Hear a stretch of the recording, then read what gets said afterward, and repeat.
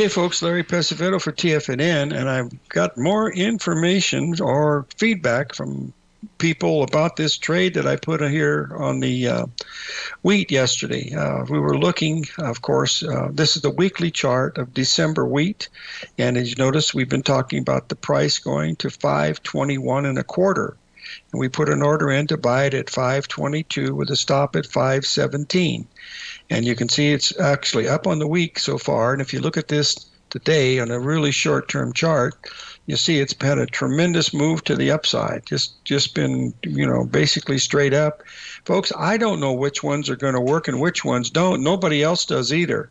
The best you can be in this business, from my perspective, is if you can hit in 10 trades, if you hit 6 out of 10 profitable and maybe 2 break even and 2 losses, or 1 break even and 3 losses, you're going to be okay as long as you don't make any really bad mistakes.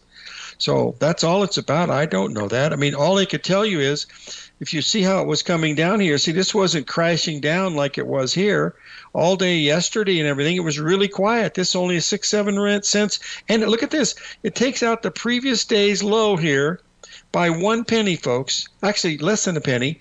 And that's $50 on a contract that's worth $25,000. I mean, that's basically nothing. Now you can see we've had a move up here that makes a 1.618 expansion. And not only that, but the harmonic number on wheat is 18 cents. You add 520 to 18. Where does it take you to? 538. So when you start getting above here, that's when it's going to get interesting. So that's all I'm doing, folks. I'm just looking at numbers on no matter what I'm looking at.